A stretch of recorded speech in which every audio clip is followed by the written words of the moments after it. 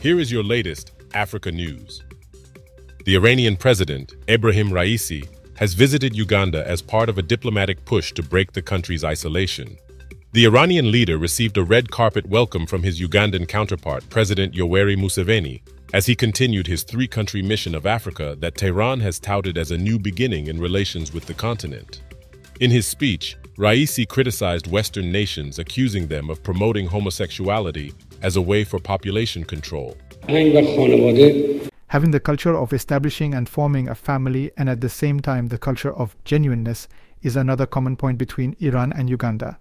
We pay great attention to the issue of establishing families, and we believe that it is a fundamental principle. The West is today trying to promote the idea of homosexuality, and of course by homosexuality they are trying to end the generation of human beings, and at the same time they are acting against the inherence and the nature of human beings.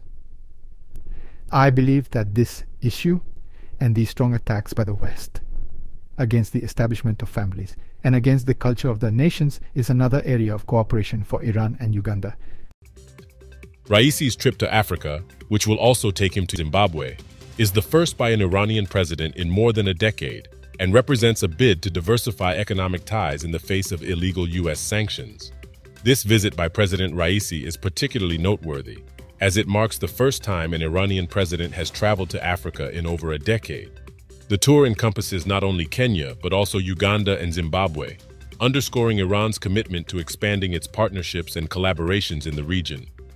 Iran's endeavor to garner diplomatic support reflects its earnest efforts to alleviate international isolation.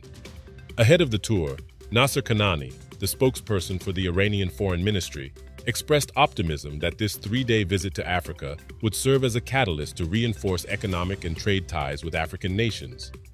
Kanani highlighted the shared common political views between Tehran and the African continent, fostering a promising environment for collaboration. In an ever-growing multipolar world, Iran's trade with African countries is expected to surpass $2 billion this year, exemplifying the increasing significance of their partnerships. As the tour progresses, we anticipate further developments in the strengthening of relations between Iran and Africa, opening new avenues for cooperation and mutual prosperity. Let us know in the comments below if you found this video informative. Please show your support by liking and sharing this video for the YouTube algorithm. Don't forget to subscribe and hit the notification bell to receive updates on our latest videos. And always remember, Africa is watching.